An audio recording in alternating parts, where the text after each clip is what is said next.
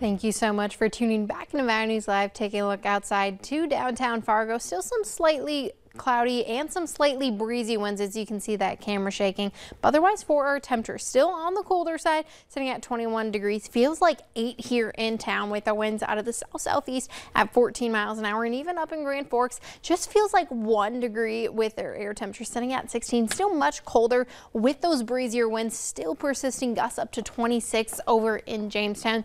Gusts up to 23 up in Havelock. And we're still going to have some breezier winds throughout the next couple hours as well with our cooler temperatures. Right now we have areas like Havelock and Bemidji sitting at the colder spot of our neck of the woods, sitting both at 12. Still though, much colder areas of cold air in areas of Minnesota, much warmer in North Dakota, as we also have that cloud coverage as those clouds are acting like a blanket, allowing for their temperatures to be on the warmer side. And even throughout the next couple hours, that cloud coverage is going to continue to make its way throughout the rest of the valley. And just by 9 o'clock, areas of Minnesota still on the colder side, still staying in those teens. But even then, it's going to continue to work its way through overnight tonight, and we're still going to have those breezy winds from the south as well, still gusting up to 25 miles an hour. But by tomorrow morning, things are going to be much quieter and calmer. Still a little warmer though. Most of us are still waking up in those 20s. A few of us like Havelock, where you're seeing a little bit of the break in those clouds. You're still going to be on the colder side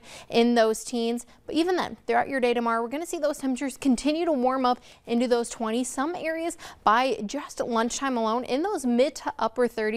35 down in Ellendale, starting to see much more breaks in the clouds and some clear skies in north central and northwestern part of Minnesota. Still much warmer tomorrow, even by your evening planner. Still passing of the clouds in the southern valley, but we're going to get another higher level of clouds coming in from the north as we head throughout the rest of your evening hours tomorrow, with a slight change in the winds as we are approaching the weekend system as well. But here's for your hometown forecast tomorrow. Like I said, temperatures much warmer tomorrow.